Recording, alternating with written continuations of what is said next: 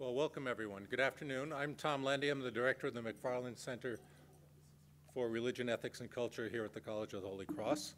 The McFarland Center sponsors a range of lectures, discussions, conferences, and other special events that foster dialogue on questions of meaning, morality, and mutual obligation. You can find a schedule of our events and videos of past events, and eventually of this one, on our website, holycross.edu/McFarland Center. I'm really happy to welcome you to the 2024 iteration of the Thomas More Lectures on the Humanities, a series that explores the ways the humanities illuminate moral dilemmas, enhance our capacity for understanding and empathy, and help us to imagine more just ways of living. And today I'm really excited to be welcoming to campus Heather Cox Richardson, a remarkable scholar and public intellectual whose career is a testament to the power of humanities study. Heather is a well-known historian and an expert in 19th century America, a professor of history at Boston College, and president of the Historical Society, an organization designed to bring academic history to general readers.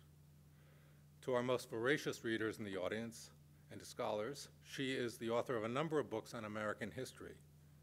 The Death of Wounded Knee from 2001, The Death of Reconstruction from 2001, Wounded Knee, Party Politics and the Road to an American Massacre from 2009, West of Appomattox, The Reconstruction of America After the Civil War. All of these were selections for the History Book Club. West of Appomattox was also an editor's choice selection of the New York Times Book Review. She's also the author of 1997's The Greatest Nation on Earth, Republican Economic Policies During the Civil War, and 2014's To Make Men Free, A History of the Republican Party, and to round it out in 2020, How the South Won the Civil War. I suspect for a large number of you here, like me, that you wake up each morning to Heather's insights in your mail inbox. I have no idea how she does it. I often think that in the morning when I get up. She's the creator and writer of the hugely popular Letters to an American, a daily digest with 1.5 million followers. But if you think that's a lot, she has 1.8 million Facebook followers. It helps readers understand today's political landscape through the lens of American history. This work extends to Heather's newest book, Democracy Awakening, Notes on the State of America, a 2023 New York Times bestseller. You may have noticed coming in that our friends at Tidepool Books are outside and have that book available for sale, and Heather will be here available briefly after the event to sign books before she joins another faculty discussion.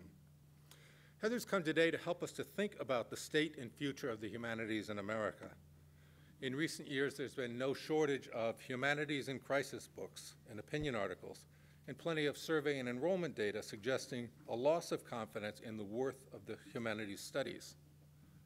The College of the Holy Cross, on the other hand, by tradition and by choice, is tremendously committed to the humanities alongside the social sciences and the sciences.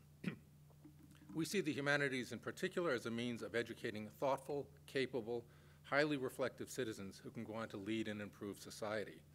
So we believe that there's a lot at stake in a conversation about the future of the humanities. After Heather speaks, she will join in a conversation about the future of the humanities with two Holy Cross leaders, Vincent D. Rougeau, the president of the college since 2021, and Elliott Visconsi, who returned this year to his alma mater to serve as provost, which is to say the chief academic officer and dean of the college. We'll have a chance during that conversation to pose some questions to the three of them. Some of these have been pre-submitted, and I have them on cards right in my pocket. You can also submit questions on cards to Ruby Francis and Sarah Potter, who will come around to get those, or use the microphone at the center, and I'll do my best to toggle between those question formats. We will welcome questions. I understand that the audience may want to ask a whole range of questions, but we're going to welcome questions given the purpose of our lecture and our limited time that take on the theme at hand, which is to say the state and the future of the humanities. So without further ado, please join me in welcoming Heather Cox Richardson.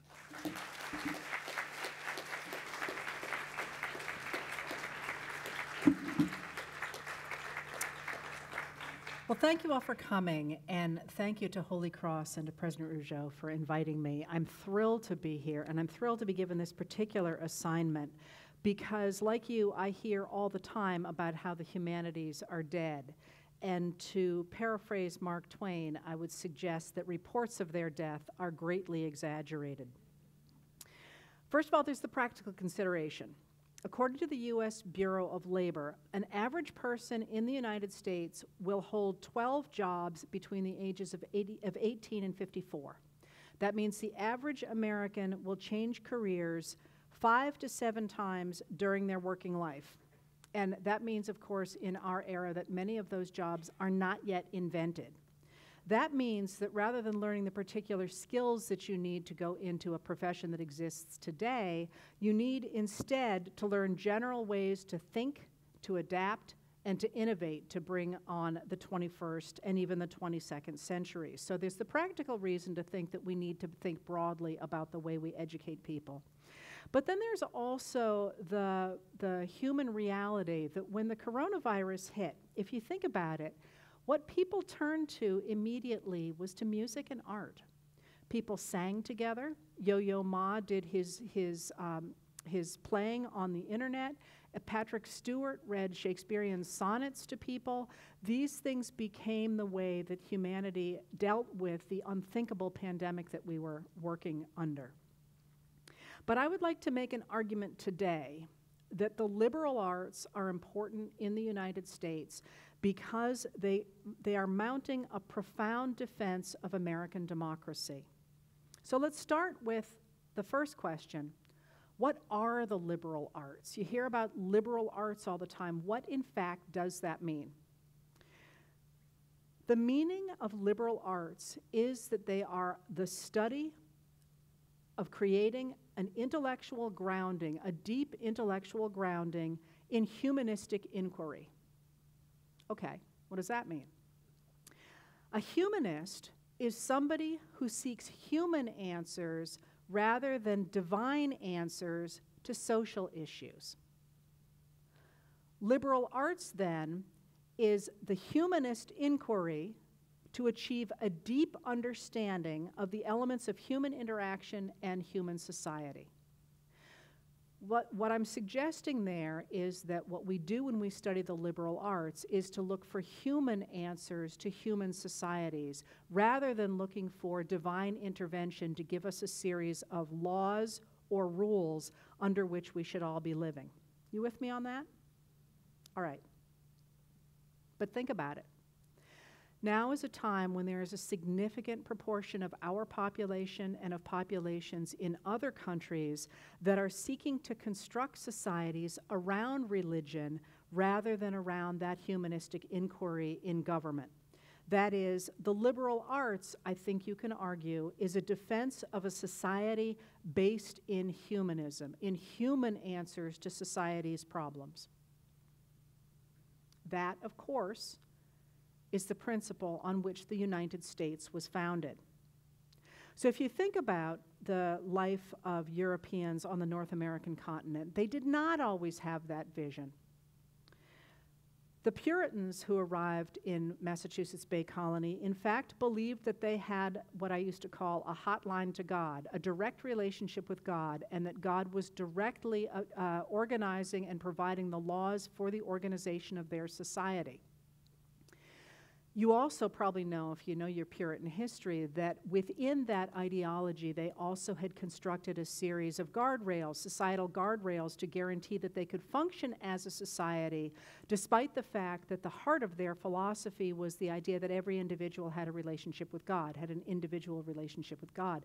But you can see the problem with that already, I suspect, that if every individual has a hotline to God or is having God speak directly to them, they're not speaking back to God, by the way, is having God speaking directly to them.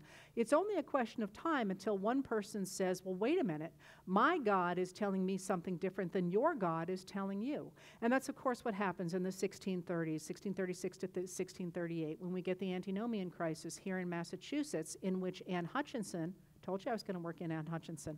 I'm a fan of Anne Hutchinson.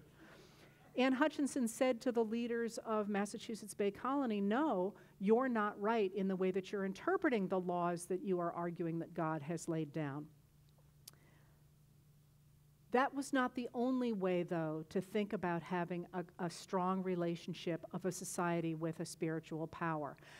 Puritans also looked deeply at the idea of education, the idea that you had to understand the world, you had to learn about the world in order to discern the true nature of God's instruction and not to be knocked off course by Satan. Did you think you were going to be hearing about Anne Hutchinson and Satan today? Nobody ever asks me about the Puritans, so when I get a chance, I like to go into them. They were one of my real interests in graduate school. But some of the Puritans, especially the Puritans back in England, began to turn their attention to the idea of the role of education in human society. And John Locke, who was educated at Oxford, had a considerable mind, and he turned it to the problem of human society. How do you order a human society so that you don't run into the sorts of problems, and not that he is looking directly at Massachusetts Bay Colony, but the problems that you have when you organize a society around religion?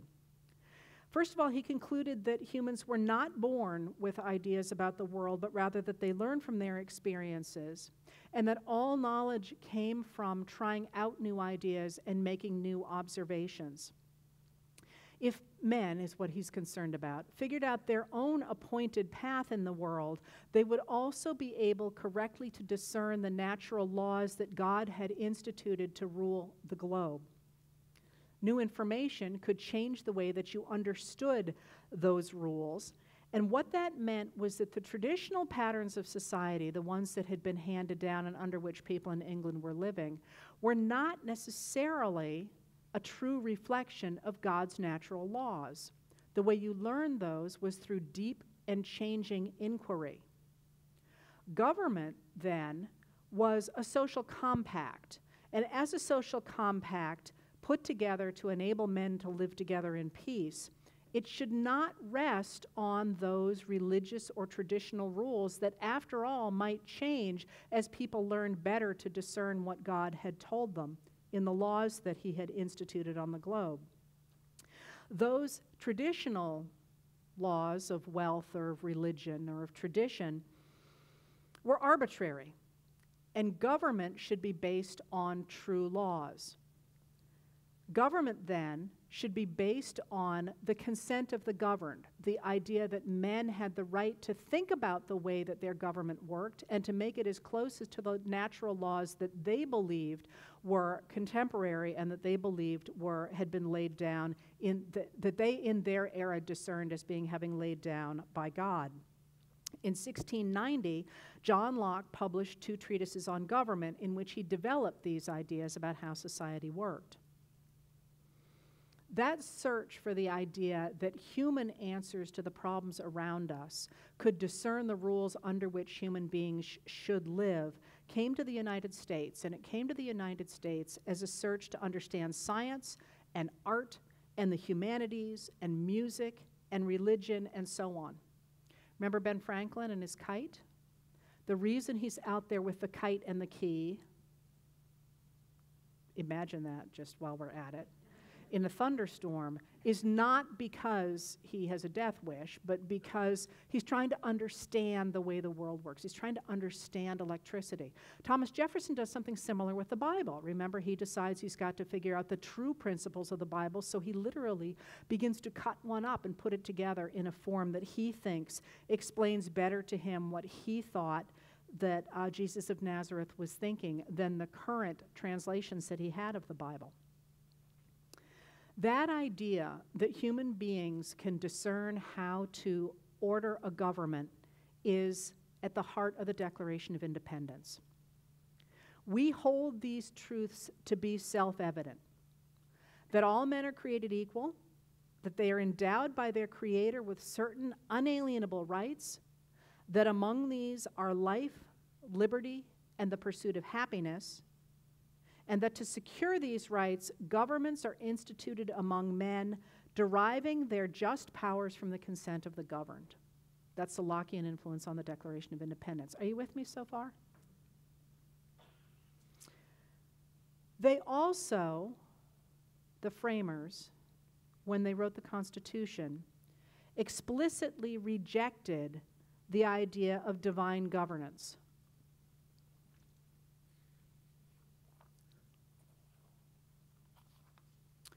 James Madison of Virginia, who is one of the key thinkers behind the Constitution, really the thinker behind the Constitution, was no foe of religion himself, but he recognized in Virginia when he was growing up the problems of itinerant preachers who are attacked, who are imprisoned actually for attacking the established Church of Virginia.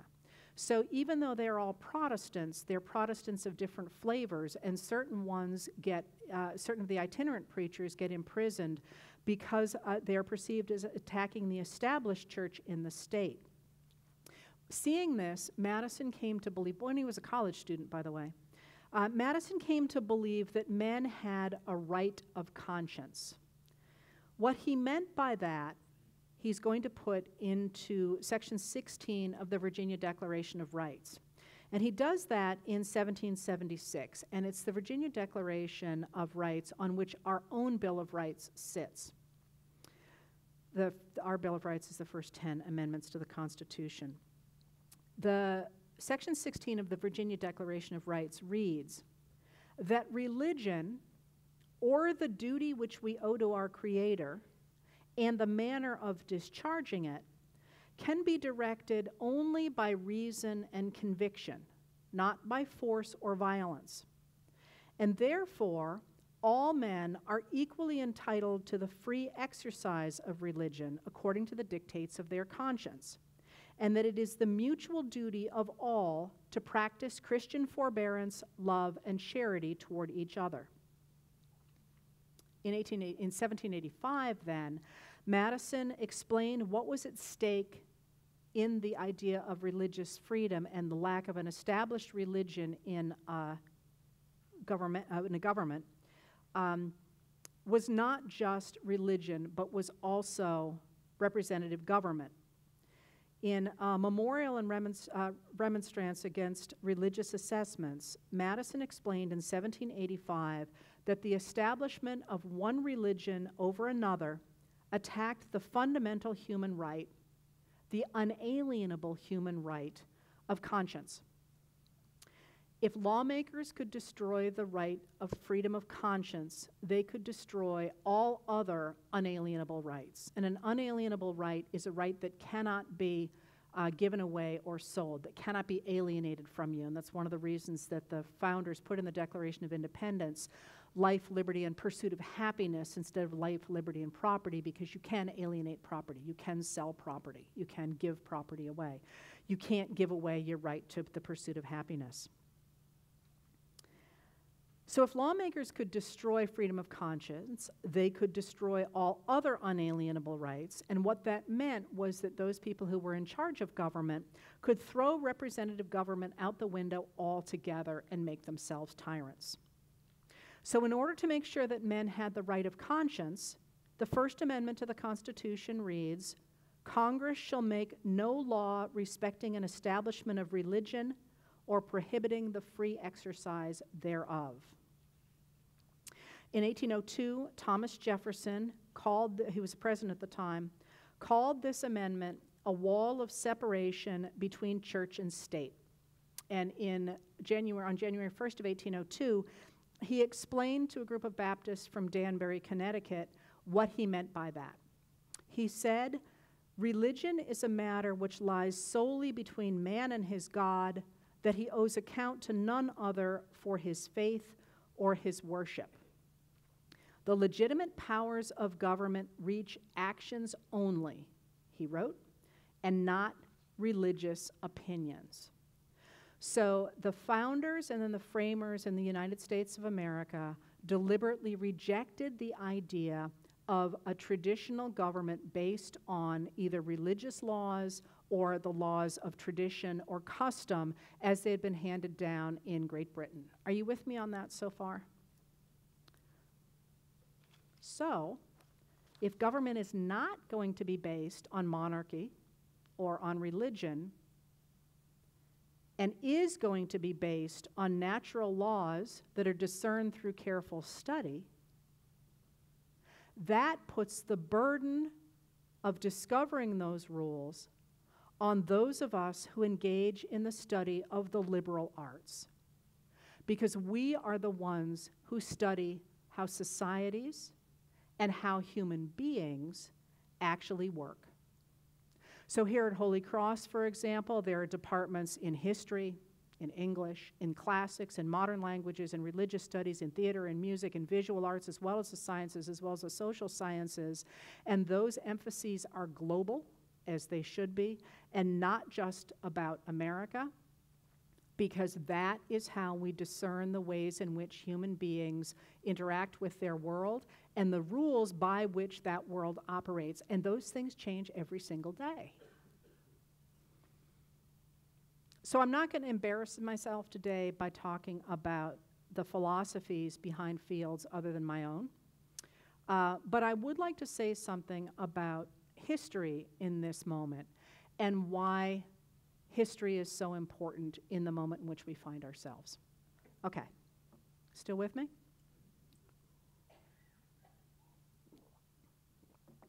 History is not just about facts and what happened in the past.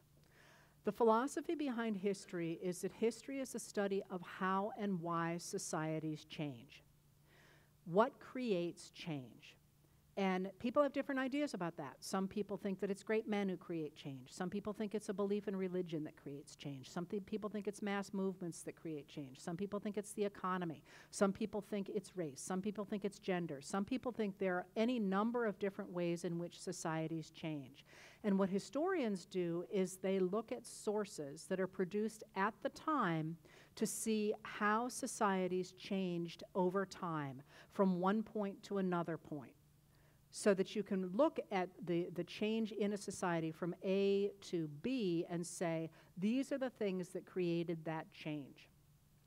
So it's one of the reasons when I write the letters that what I emphasize is often different than what journalists emphasize, because they're looking to tell you what happened. I'm looking to tell you what things happened that create change, and that's a really different perspective than a journalist will bring to the modern news, because I don't really care about stuff that doesn't look to me like it's going to impact something. So, for example, I did not cover in the Letters from an American, I did not cover the Republican primary debates, because Trump was such a front runner, it didn't seem to me that there was going to be any difference to what happened on that stage. But I did cover a 1-minute ad that Sean Fain, who's the president of the UAW, cut with President Joe Biden, in which they praised each other. Because what happens with labor in the upcoming election is going to be a really big, is going to create really big change in the United States. So I covered an ad on social media. The journalists covered the Republican primary debate. So we study what creates change, and in order to study that, we have to be really careful about making sure we look closely at that change. Now, we're in a moment in the United States where there are a number of people who are working to reduce our history, to reduce the study of our past to a very simple narrative that serves a political end. So, for example, people who are behind the 1776 project, which was instituted at the end of the Donald Trump presidency, and which sought to create what the former president called a patriotic history to which we could return, are, I'm going to argue, trying to reestablish the idea of a set of religious or traditional laws to which the country should adhere. The very things that the founders and the framers turned against, they are trying to reinstitute.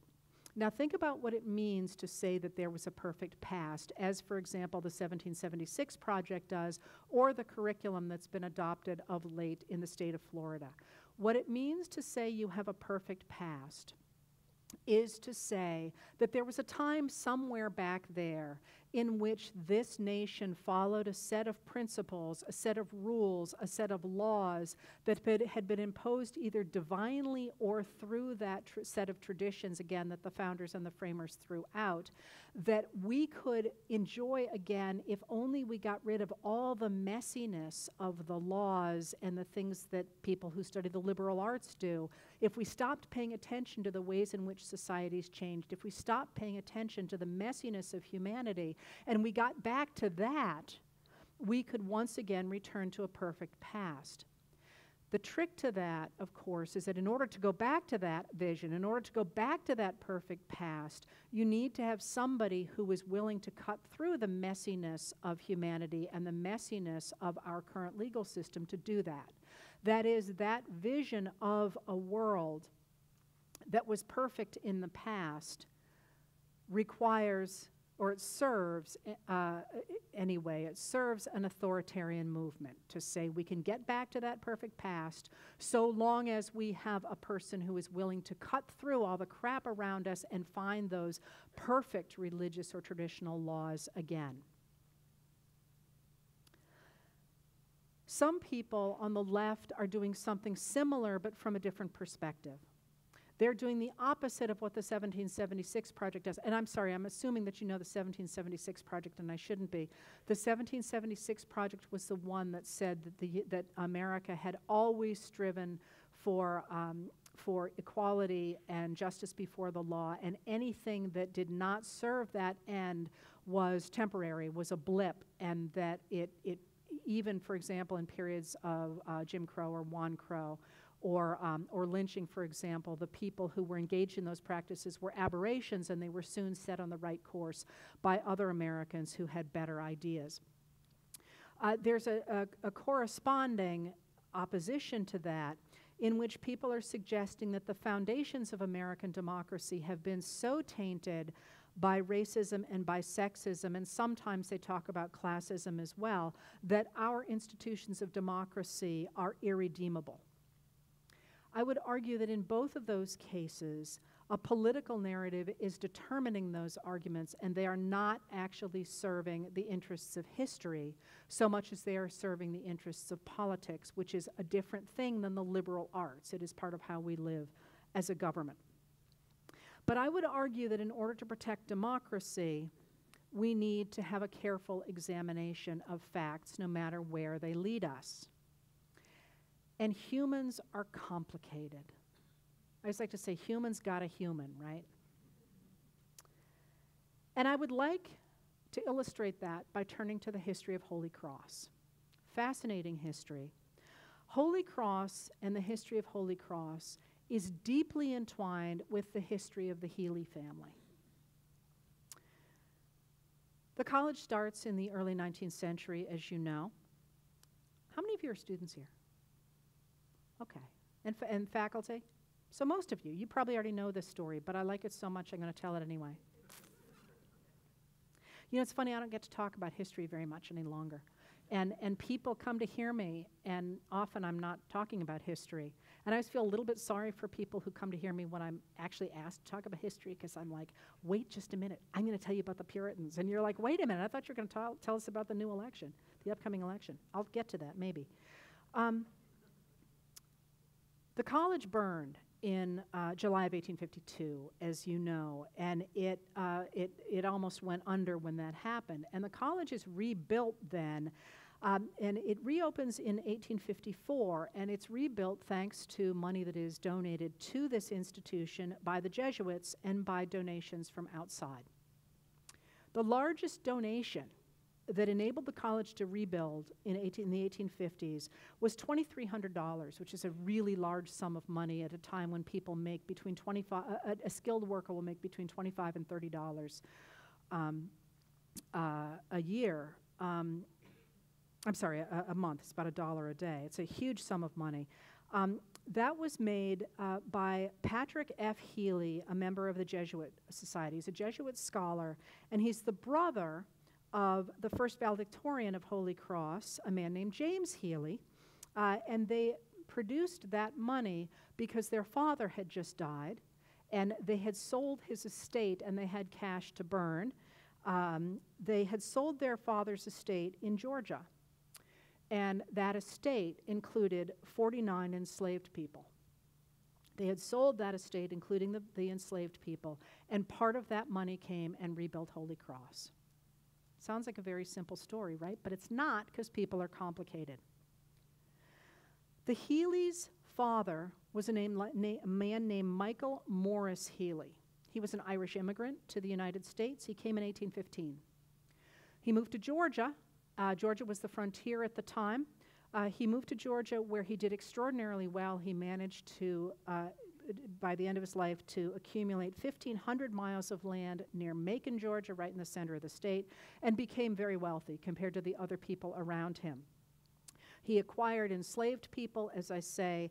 By the time he died, he owned 49 enslaved human beings. But their mother, the mother of the boys that I'm going to tell you about, was named Eliza Clark. She was a woman of color. And in 1829, she became Papa Healy's common law wife. And they lived as husband and wife for the rest of the time they were both alive. Neither one of them took another spouse, and he always spoke of her as his wife and treated her as his wife. But being black in Georgia, it was illegal for them to marry. It was also illegal for him to free her. They lived together faithfully, as I said. But Michael Healy had a problem, aside from the fact his wife was enslaved and legally he owned her and he couldn't free her. But under Georgia law, children took the condition of the mother. So the children who were born of that marriage were all enslaved to their father, who wanted desperately to free them, but he couldn't. So what did he do? He ended up, quite fortuitously, in the 1840s on a steamship that was traveling between Boston and New York. And on that steamship traveling between Boston and New York was the Bishop of Boston. And the Bishop of Boston said to Michael Healy that he should enroll his sons at a new college in Worcester, Massachusetts, the College of the Holy Cross. And he figured this was the way that he could get his sons and later his daughters out of Georgia and move them to free territory, free states, and he did so. When the four oldest got to Worcester, Massachusetts, the father was not a practicing Catholic in Georgia much at all, but he moved them into the Catholic Church. He baptized them, or they became baptized into the Catholic Church and considered themselves reborn in that moment, and went on to have extraordinarily successful careers. The oldest son, James, became a Catholic priest in Boston, and between 1875 and 1900, he was the second bishop of Portland, Maine. The next son was a man named Hugh, doesn't matter his name, but he was a businessman in New York City. He died young in a freak accident, but seemed to be climbing the economic ladder there. Patrick became a Jesuit, and from 1873 to 1882, he was the president of Georgetown. Sherwood became a priest. He became the rector of the Cathedral of the Holy Cross in Boston, in the South End, in a white Irish neighborhood. These are all people under the laws of the United States who were considered at the time black Americans. Michael became a captain in the Revenue Cutter Service, the precursor to the Coast Guard, a captain. That is, again, something that was not accessible to black Americans at the time. The three girls went into into convents. One later left a convent and married and lived outside of Boston, Massachusetts. And one guy just ran away and became a wastrel. There's always that one guy, right? And he's always like the most interesting, and of course there's never any paperwork on him. So the real question here is, how did they do it? How did they manage to do it? And this is the reason that I love this story. They did it in part through triangulating race and religion in the 1840s. Parishioners in the South End of Boston even accepted Sherwood, who, of all the family members that pictures exist of, looked the most like a black American, because they referred to him as Father Healy. He was a member of the Catholic Church, and if the Catholic Church said he was the priest, he was the priest, regardless of what his background was. They went to confession to him. They told him intimate stories about their lives. They accepted his religious advice, his religious guidance. They gave money to the church. They took orders from him. In a way, he was hiding in plain sight. And when he traveled across the country, he did not ride in Jim Crow cars. He rode in the white section of the car.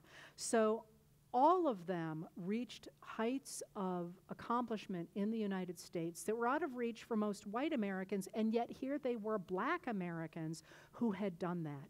And they did it, apparently, by aligning with the Catholics.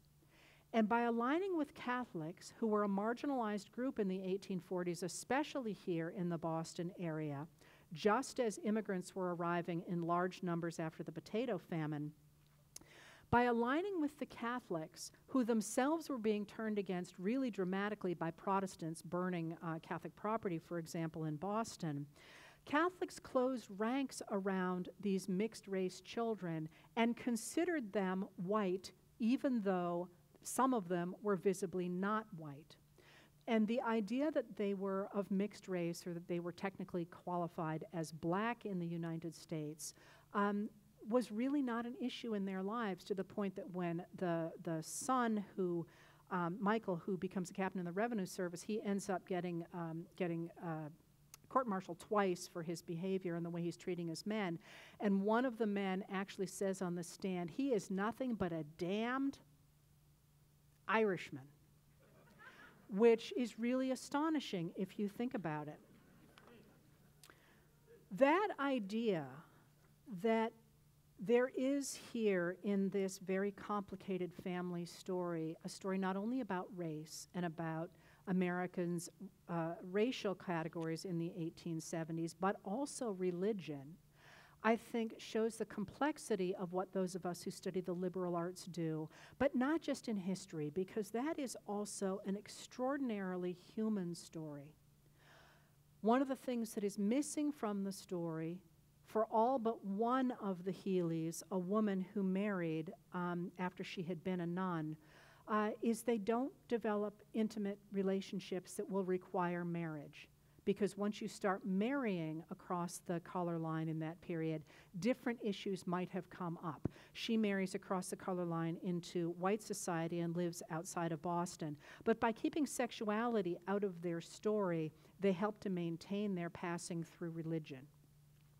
But there is also, I think, a psychological story there that to me is even more profound than the stories of class and religion and race that are there. There is the story that when the boys had been here in New England, and of course they couldn't go home because if they passed back into the South, they could legally be enslaved. So they never went home. One goes home to get his younger siblings out when their parents die. But the father sends a daguerreotype of their mother to the sons after they've left home for a while. And the historian of this family, a guy named James O'Toole, who's written a fabulous book on the Healy family, recounts the story and the letter that one of the brothers wrote to another saying, "Did you get the package from Father?" And saying, "You know, I got it. Do you remember that woman? I think I remember that woman. That woman was their mother." And they had so divorced themselves from their past that they referred to her as that woman, which I think is itself a really interesting study that people who study the humanities delve into. The point of all this is that history is messy, of course, but that people are also messy, and understanding humanity, the story of humans, through the careful study of the liberal arts, is crucial to understanding the rules of our globe in a way that we can live together in a just society. And that understanding is crucial to protecting the idea of a government that is based on discernible facts. And that idea of living in a reality-based community has been pretty thin on the ground in the United States for decades. But I would like to suggest that the move toward restoring a reality-based community to the United States of America is underway. just today, CBS News announced that it is launching a new streaming show this summer called CBS News Confirmed, and it will seek to identify and to stop the spread of false stories and conspiracy theories. In that search for the fact-based knowledge that people like CBS, with luck, will be disseminating across the United States, liberal arts scholars in general, and the College of the Holy Cross in particular, as the only exclusively liberal arts undergraduate institution in the United States, go Holy Cross, is key to preserving the concept that we are all created equal and that we have a right to consent to the government under which we live. Thank you for listening.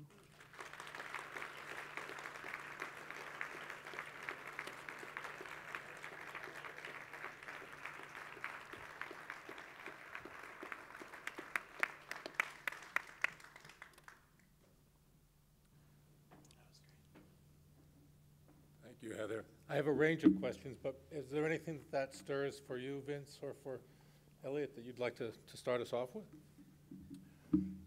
Well, it stirs a lot. I think, we've heard some really, really profound ideas about the importance of the humanities, but what really rested with me is the Healy story, which we've just recently spent some time here on campus thinking about from the perspective of the enslaved people who were sold by Georgetown, the 272. Actually, Holy Cross's involvement even predates that particular gift, because the only reason the school could have been established in the first place by the Jesuits was because there was money available from the sale of the 272 in Maryland that would allow them to have the resources to establish colleges and universities elsewhere. But more personally for me, the issue of messiness and the situation we're facing in our country today, where there is this extraordinary pressure and this movement that seeks to prevent us from delving into the reality of the messiness of the circumstances of our history, the messiness of our lives, the messiness of all of our personal stories, such that we lose the truth of how we came to where we are in so many different ways. And again, the Healy story, I think, is just a great example of that. For decades, people lived in sort of ignorance of this story. Many people, though many of us whose personal stories were very similar, have known this story all our lives. And so it's interesting now that it's becoming this point of awareness, because, as I said, there's been so much pressure to prevent the story from being told. And our study of the humanities, to really allow us to delve deeply into these realities, is essential to truth. And I think we have to be able to face the truth if we truly believe that we want to live in a free society, not one that is, sort of run by people who want to traffic in lies so that they can control us. So, thank you. So, just to follow up on that, I think in the first part of your talk, I'm going to sort of put this in a form of a question, if I may. You gave an account of liberal arts colleges, and universities as in some ways the stewards of and the interpreters of a tradition of political liberalism, sort of Locke forward and the constitutional settlement and so forth. And that plugs into, I think, what it sparked for me is some of the secularization of colleges and universities beginning in about the 1860s and then moving forward into some of the progressive reform movements of the teens and 20s, when we really see a flourishing of the discourse of liberal arts and the idea that the liberal arts and undergraduate education was less instrumental in a variety of different ways and more about cultivating the skills and habits and capacities necessary for free people. And I think that really gets traction in the 1920s. And it sort of leads to a question that you sort of ended with, Heather, which has to do with what you think colleges and universities now, as both stewards of and interpreters of the past that you described and the traditions of political liberalism, as well as the pressures that Vince was alluding to. But what are the obligations that colleges and universities now have to the cultivation of democratic habits of thought, the rule of law, or indeed of the future of democratic civil societies, the tradition that we are both inheritors of and interpreters of and critics of. So that's sort of reaction in a question. Recognizing that you're in administration and I'm not. I mean, I think what really needs to happen is administrators need to do everything the faculty wants, right? That was not the right answer. Yeah, just thought I'd try it, you know? So lots of people ask me this question about whether or not universities have an obligation to be explaining the different parts of the liberal order, by which I mean the institutions under which we live, and how those really have been neglected in I was not going to say the university, how those have been neglected in our understanding in the United States. And there's a reason for that, a political reason that that's happened. We can talk about it if you want. But I'm actually not, I do think, of course, I think everybody should teach American history a lot of the time, but I actually don't think that we have a specific role to say, hey, let's have a sit-in on democracy, let's do this. I actually believe, and I'm not willing, it's not a hill I'm willing to die on, because if people want to do that, hey, go for it. I'll even come speak. But that the idea that we are searching for truth and that we can debate anything so long as it is factually based seems to me to represent, as well as to illustrate, the inquiry that will enable us to create a just society. So that rather than saying, hey, your class on Baroque music needs to emphasize the themes of democracy, simply saying, no, your class on Baroque music has inherent value by teaching us how that music developed, or whatever one takes in a class like that. I've never taken a class in Baroque music. But that itself has inherent value because it values the idea that we are in an intellectual enterprise to create a society based on discernible reality for human beings. And so, somebody asked me to give that talk this summer, and I'm like, I can't, I'm only doing political stuff this summer, but there it is in a nutshell.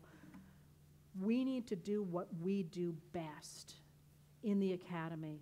That being said, I would like to see us interface outside the academy more effectively than we do.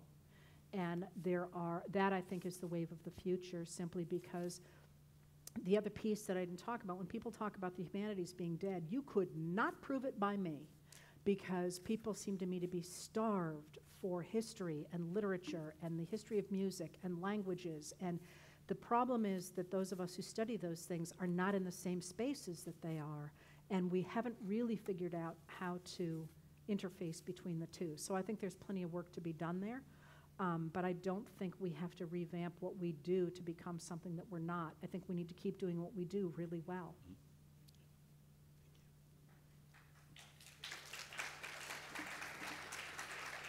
You're all the Baroque musicians who were like, thank God I don't have to start reading the Wall Street Journal, right? There are a couple of questions from students that relate to the question about cost. We talk about the humanities, and given the high cost of higher education, one of them is Julianne Hawley, class of 27, how we justify or think about the cost of college and the humanities when many jobs require some graduate school as well. So I guess the question, and the other question relates back similarly, are we creating the problem for the humanities because they seem untenable for students who are perhaps paying Do you full guys want rides? us to start with that one? Well, I'll jump in and just try to frame it and quickly. You know, I think, you know, the cost of education, the cost of higher education is a problem often that's raised, you know, individually to institution and institutional leaders, when in fact it's a systemic problem. It has to do a lot with how we think about education in this country, what we value relative to other things, you know, how we have, I think, professionalized and objectified learning in a sense that it has to have some material outcome to be valuable. It has to directly connect to, in this case, a job because it costs so much, so I have to pay for it. And if what I'm learning does not allow me to step away immediately upon graduation into a remunerative activity, then what I just did must not have value. And that's, I think, partially due to the misalignment of values across the culture and across the society. We are not willing to support higher education at a level that, say, we see in other countries through public funding, for instance. We increasingly see public funds being withdrawn from higher education. And I think that returns us to some of Heather's key points, right? So we are de-emphasizing or defunding the things which would allow young people to have rich intellectual experiences, which would allow them to be engaged citizens across a wide range of activities throughout their lives, not just their first job out of college. And so, consequently, they themselves are asking the question, is what I'm doing even valuable? It's expensive, I don't know how I can afford it. People are telling me that it's not valuable in all kinds of ways, explicitly and not. So, there are all kinds of reasons why this is a problem, but one thing I can say, and many of you in this room know, to deliver what we deliver in terms of an educational experience is inherently not cheap. It requires resources, and it requires a society to understand how it will prioritize its resources in ways that achieve the goals that we're seeking to achieve in the humanities, for instance, in higher education. Do you know off the top of your head the statistics for how deeply cuts in public education have been since the 1980s? I don't know the I don't want to just say it, but I think 57% sticks in my head. Well, I can tell you that specific institutions where I have colleagues, and I know, they can say that their funding has gone, funding they might have received from a state has gone to something, say, like 40% to 10. Yeah. That's pretty standard across a wide range of public institutions. And remember, these were the institutions that were often created to serve local populations so that education would be accessible to a broad range of people in the state. And these very state legislatures are now taking away the funding. And what message does that send? This is not important. This is not valuable. We will not fund it. And that, there are many layers to that as well, I think. There's things that are changing in higher education. There's more of an emphasis now, again, on professions, I can't think of the word all of a sudden. Professions like engineering, electrical, what's the word? STEM fields? Well, no, I was thinking, instead of going to college, you go to a trade school. There you go. Yeah. And there's been all sorts of societal things as well that have created really weird interactions with the concept of education really since the 1980s. So it's not an easy fix. I would suggest that it has been a very good thing to have First Lady Jill Biden in the White House, because she's put so much money into, or she's urged the putting of so much money into community colleges. But my guess is that the system we have currently is unsustainable, and we will have to find a new way both to fund the education, but also how to construct that funding so that we move the entire country forward in a productive way rather than just different silos. Just to follow up on that, you alluded to the intensity of interest in the humanities. At the same time, we have the question sort of suggest either an anxiety or the reality of the instrumentalization of undergraduate education. Right. So that there is a deep understanding that, from the moment that you enter, you're on a conveyor belt towards a career outcome. And I think that that's actually less present in liberal arts colleges for some of the reasons you alluded to. And that one of the reasons I'm optimistic about liberal arts colleges as a category, and about this college in particular, is because I think that we have the opportunity to tell the story of the integrative liberal arts and to resist some of the instrumentalization of undergraduate education, which is harder to do at a much larger research university. So I think some degree of optimism about the sector that we inhabit, I at least find some optimism about the sector that we inhabit, in part because what you've just described is the intensity of interest in the arts and the humanities is everywhere. And if we can try to bring those two things together in public discourse, it won't necessarily address the cost of operating, but it will at least, I think, enter into the value proposition conversation in ways that we're maybe not as present as we would like. So I know we need to get on to more questions, but one of the things that I think that we should grapple with as well in education is, and I hear all the time people say to me, why, when I talk about history, why didn't anybody ever tell me this when I was in high school and college? And I'm like, I hate to say this, but they did. You know, you were interested in the kid at the next desk, and you weren't paying any attention. And the reason I say that is because it has certainly been my experience that you come to an appreciation of history after college, and not because you're stupid in college, but because in order to understand big sweeps, it's my light bright theory of history. You have to have enough little lights that you can see the big picture, and you don't get those little lights until you live through things. I was out of graduate school before I realized that the Missouri Compromise did not stretch the entire way across the country. And I was in graduate school before I realized that the French Revolution was after the American Revolution, because nobody told me, or at least I hadn't heard it. So and similarly, if you think about the theater, for example, the reality is that the people who can afford to go to the theater are older, right? And the way we do education now, the idea that you're supposed to learn everything you have to learn by the time you're 22, and then you go to professional school, and then I don't know what you do, I guess you watch TV, seems to me that is something that as a society we should grapple with, because frankly I feel like educating people in history right now, the way I do it, and people who are older and have the experiences to say, oh yeah, I remember that, or oh wait, I've heard of that, or to put those together, is a much different experience, and in many ways more rewarding than saying to somebody, you know, I know you've never heard of any of this stuff, but with luck a little of it will stick.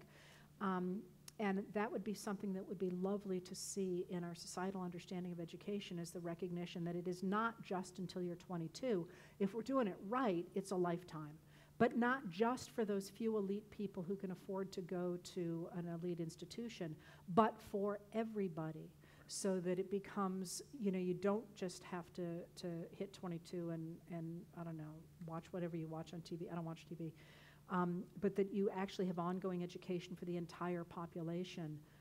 When I used to live in London, you know, everybody would go home on Friday nights and watch David Attenborough. You know, like literally, people are like, oh, I can't do Friday night, we gotta watch David Attenborough. And I thought at the time, you know, isn't that great not only for the development of people's minds, but also that this is shared. Then you can be on the tube and say, hey, what'd you think of those dancing lobsters, you know? So that would be nice to go going forward as well. So you've answered the elite question. I can move right on with that one. A student question asks, how do you think the political climate will affect how the humanities are taught and the possible dying off or survival of the humanities? Do you believe the political climate will get rid of the study of certain languages, for example, and just drive us towards monolingualism? That is a really complicated question and a very good one. My friend Tom Nichols of The Atlantic always says, y'all are so worried, and you know, we're really fine by 2028 because the kids are great. The kids are going to rebuild all this. And I keep saying, and the demographics suggest that, in fact, it is the younger generations who will be the demographic majority, including the voting majority by 2028. And my answer is always, we need to make sure there is an election in 2028. Because if we don't get this one right, the answer could go either way. In fact, as you probably know, there's a huge move afoot amongst the radical right to get rid of public schools in favor of a voucher system, which takes public money and channels it to private institutions. And those private institutions are selective, of course, which means that they only take certain students, but they are overwhelmingly in the United States Christian schools. And they are Christian schools that are emphasizing the same kind of traditional religious laws that I was just speaking against. If, in fact, we end up with a national government that promotes those, and by the way, it's partly for religion, but it's also because there is a boatload of money to privatize there. If you can take tax dollars and put them all into the hands of private companies, private institutions, you're redistributing an awful lot of public wealth into private hands, and that's part of the impetus for that. If we get that, we will, of course, see the same thing across the board. And you're already seeing in a number of states the pulling back of what people are able to teach. And in Louisiana, there was just a case yesterday, I think, I tend to lose track of time, but where they're taking tenure away from somebody who had spoken out against a new governor. And that's something that absolutely could happen. But we are also seeing an enormous backlash against that in the country, and we could, in fact, reinvest in all the things that we care about going forward. So I'd love to say to you, well, I'm very concerned because I see these things and we're all going to hell in a handbasket. Or, well, look, we got all these good things going on and we could end up with a rejuvenated educational system. But all I can say right now is that we could see it going either way. And I don't know which it's going to be in this particular election. By the time we get to the future, the United States either has to rebuild its educational system or consign itself to being a bottom-tier nation. Are we going to do that? I have a hard time believing at the end of the day that Americans will put up with that, but I can't tell you that we're out of the woods yet. Okay. Professor Klinghardt asks, Daniel Klinghardt, the humanities fairly and unfairly has gained a reputation of late for being politicized, in particular for having a bias for the political left. What do we do with that? Is it a problem? If not, do we need to do something to challenge the perception that it is? So it's such the wrong question to ask me. You know how we got the idea that the Academy is liberal? And by the way, liberal should not be an epithet. That was a deliberate political effort to turn the word liberal into an insult. In fact, the idea of the liberal consensus coming out of World War II was embraced by Republicans and Democrats both. And it stood for a society that emphasized the ideas of liberal democracy, the ideas we should be treated equally before the law and have a right to a say in our government. That's what liberalism was about. And it's got a longer history behind it, but that's what it meant. So the idea of the Academy being liberal comes from the people who called themselves movement conservatives. Actually, they didn't start to call themselves that until the 1970s, but they accepted it and we read it back onto them because they're the exact same people, literally, like William F. Buckley Jr. When he starts using it, he was one of the people in on the ground floor. And what they recognized, those people who didn't like the liberal consensus, and they were primarily in the 1950s those who objected to the regulation of business and the higher taxes that liberal consensus required, they recognized that they had to stop saying, hey, let's get rid of the New Deal, let's get rid of Eisenhower's middle way, and let's go back to the period of the 1920s because that's the way government should really work. And Americans looked at that in the 1950s with their union jobs and their four-bedroom homes and their, their Cadillacs with fins and their 2-week vacations, and they said, you people, whatever you're smoking, we don't want it. I paraphrase, that's not actually what they said. But they wouldn't vote for those candidates. So William F. Buckley Jr. writes this book in 1951 called God and Man at Yale, or The Superstition of Academic Freedom. That's the subtitle to it. And what he says is that we have to stop arguing on this idea that academies should be full of the free exercise of argument based in fact, because every time we do that, we lose. So instead of doing that, we need to start from the premise that the United States needs to have what he calls free enterprise. That is the idea, get rid of business regulation, get rid of taxes.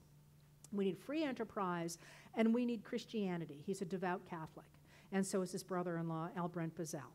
So they meet at Yale. But so we need to start from that premise. So we can't argue about those. That's what we need to start from. And at Yale, and Yale, by the way, in the 1940s when he is there, is incredibly on the right of the liberal consensus. But the people who are there do believe in the liberal consensus. And he says, look here at how crazy liberal everybody at Yale is. And he writes this it's a really puerile book in which he assumes that everybody has a conspiracy against him. So, well, never mind. But take my word for it on that. But I'm happy to talk more about it if you want. So he says these are all liberals. These people are all liberal. And by that he means that whether they're Republicans or Democrats, they believe in a fact-based argument to discern the rules of the way the globe works, the way the world works.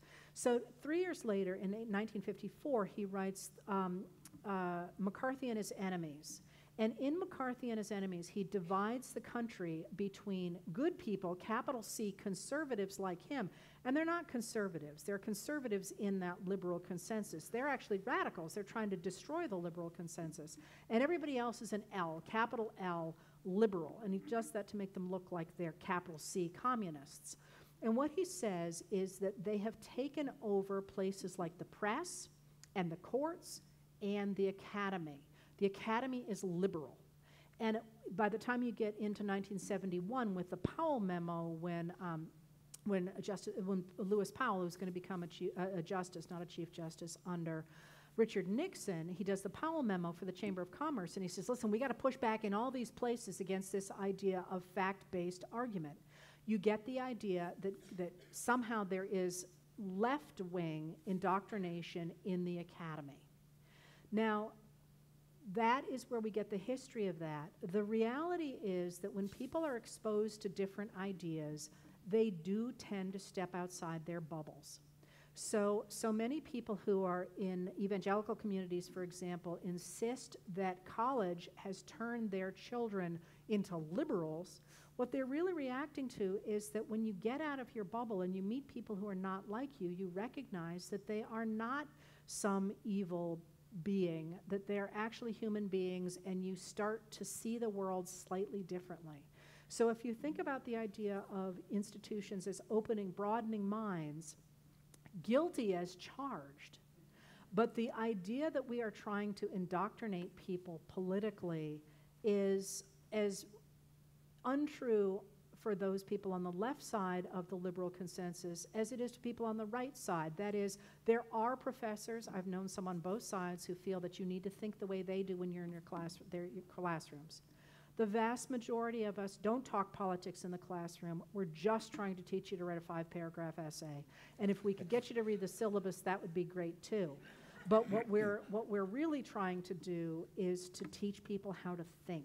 So is that true? That's my explanation of that. How do we push back on that? I hope I just did. But I think we keep doing what we're doing, because the reality is that when students come to us and they are exposed to different ideas, whether or not they agree with them, they're going to think a little bit differently, and that's what we're trying to do, unlike those people who want to make sure they are not exposed to those kind of ideas.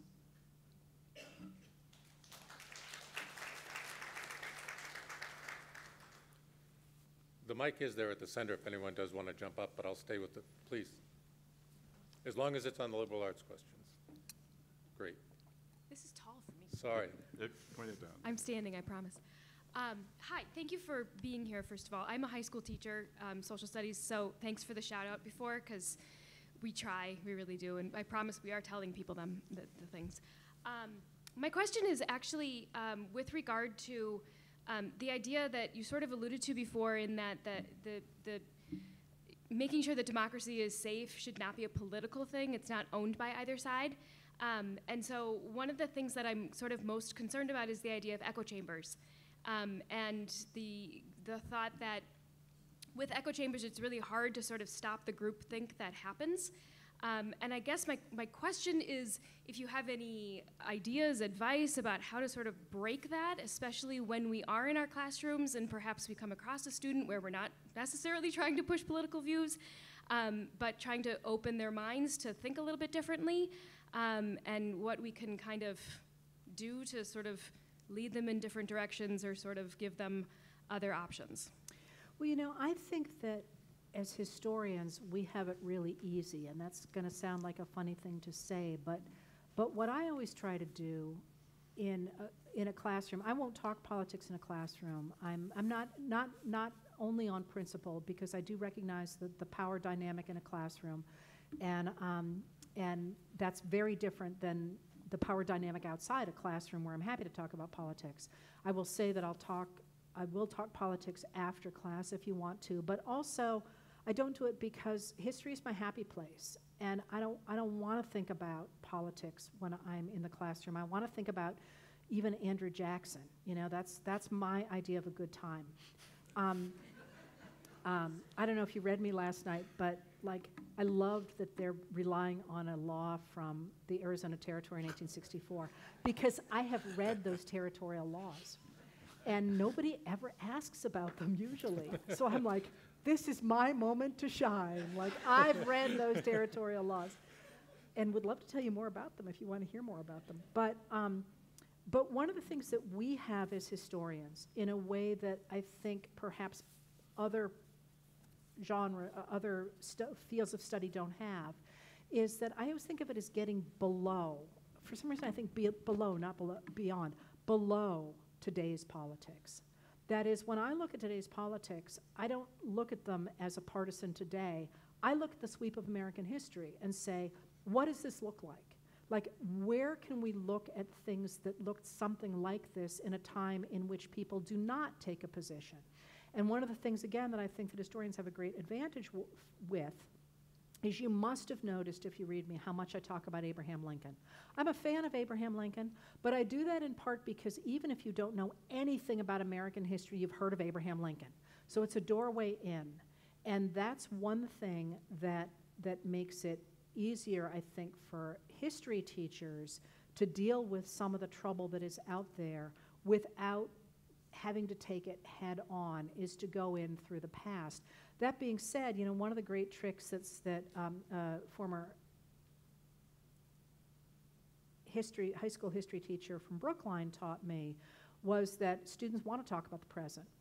And they often come from echo chambers. And what he would always say is, we can talk about anything in my classroom so long as it is not abusive to anybody or violent or hate speech, but you must make sure that everybody has access to the same information. So you need to bring that information in before we can talk about it, and it needs to be from reliable sources, and we will discuss what those sources are.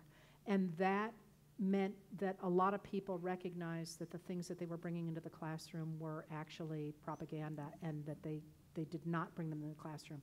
That's not something I've really had to deal with in college. You people are on the front lines. Do you have more suggestions for how people can handle it?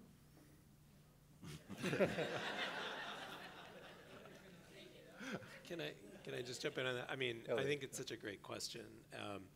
And just very briefly, I mean, I think Heather said it beautifully, but historians have primary sources, and primary sources are often the way you puncture the, you know, works like you were alluding to the 1776 project. So something like that, which is shallow regime propaganda, if you look at the primary sources of the past, you can't come to that same set of conclusions. And so I just think you said it beautifully. The other thing about filter bubbles and echo chambers is that understanding the architecture of the internet, that is to say, how the networked public sphere creates those phenomena, is also part of the way to sort of move people beyond it, to understand how information is served and presented and then is reinforced, so as to not only polarize but also to sort of reinforce what one already believes. So understanding the mechanisms through which information reaches students, then I think, and others, can also then begin the process of saying, well, I need to think about how I'm accessing information a little more differently. Well, and another point I think to add to this is, in being on the front lines, I think it's important to you, and I'm thinking of it through my own experience as a law professor. Now, something I often dealt with as a law professor teaching first-year students is they would often come from, well, if not bubbles, they had recreated new bubbles for themselves. They had finally, after college, they knew what was true and what was right. And then they're in a law school classroom with, 95 hungry other, pre-law or, first-year law students who are challenging them at this high level based on a new paradigm, the law school paradigm, where you have to be very, very tightly, connected to a certain set of materials. And if you wander from those materials, you're wrong, right? So routinely, I would get very, very angry students upset about the horrible things that were said to them, and I'd say, but that was the law, right? The law, yes, I know that's the law, but it's wrong. It's like, that's not going to win your case. So, there's this problem right now in this country where a lot of young people have been taught or told that they're always supposed to feel good about what they're learning, and they're not supposed to ever have discomfort. And I don't blame them. I blame the adults that are pushing that through legislation in states like Florida, which seem to argue that if you confront difficult issues or you confront the possibility that you may be wrong, that somehow that's not acceptable.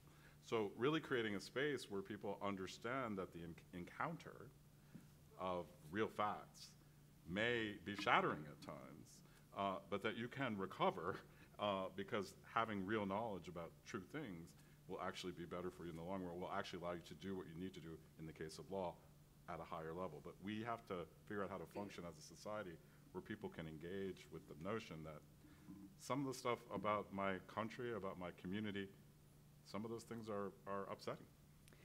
Yeah, there's also a weird thing in the United States that you know, I'm 61. It feels to me like we didn't have it when I was younger, and that's that people don't argue ideas anymore. They feel that they are their ideas. And so you can't say, well, no, actually you're wrong about that because they take that personally. And that's something that I was trained to argue, and I love to argue. That sometimes gets me to a different place, sometimes gets somebody else to a different place, but that's what my friends and I do. We sit around and say, well, what do you think about this? And we bring in different material, and it's not personal. We're trying to think something through together, and that's really rare. I can't tell you how many times I've been at places and be making an argument and have somebody be like, well, you know, you're attacking me, or turn around and say, well, you're dumb. You know, and it's like, well, okay, that's fine, but that doesn't speak to the argument here. And that comes back, I think, to liberal arts. We need to teach people how to argue and recognize that it's not, you know, if you say your paper needs work, that doesn't mean you're a horrible person. It means you need to learn how to write a paper. And that's a divorce that I grew up with. You know, it was not if you failed your French exam, it didn't mean you were useless. It meant you needed to learn more French. It was not about you as your value as a person. And that seems that we have married them to the point that, you know, somebody gets a C on something and they start crying. One more question, and I hope it's not too long, but maybe, Heather, you can take this in particular, and it's a riff on a faculty question, but we as an institution are facing the question of how we get people who disagree with us in a polarized society to listen to us. And the faculty member asks, you probably get labeled as one of the liberal elite, and therefore your ideas might be considered too biased to be listened to or trusted. So if you have the opportunity to talk to someone who might say that or cancel you or doesn't pay attention, what do you want to say about how you get them to remain open to your perspective? And maybe I would take the question further and say, what do we learn from that about how people who might dismiss what we have to offer in the liberal arts and say, oh, that's just liberal stuff? How do we bring them back in to seeing the value of what we're doing? Okay, so there are two separate questions there. Speaking of which, having learned to argue, right? I'm always putting stuff in the right lane. There's a question about what I do. Correct. And there's also the question about what one does in a classroom. And those are really different things. Yeah. Because if you're talking about what I do in public, where I'm trying to make an argument to protect democracy, and I don't care if there's an R by your name or a D by your name or an I by your name or a G by your name or a Martian by your name, I want to emphasize the importance in this moment of the institutions of liberal democracy and protecting them. And that is a political goal more than it is a liberal arts goal. And in that case, I will say that political scientists will tell you that when you have a reactionary right-wing movement, it gets between 28 and 33%, 32% of the population, and they're lost. There's no point in me talking to them. They are wedded to the illiberal movement right now, and they are mimicking the same qualities as somebody has in an abusive relationship, tying themselves tighter and tighter to a strong man. And it's like Bellatrix Lestrange in Harry Potter. The worse that Voldemort treats Narcissa and her family, the tighter that Bellatrix clings to Voldemort. I don't have time for them because that's not going to change. I'm not going to change them.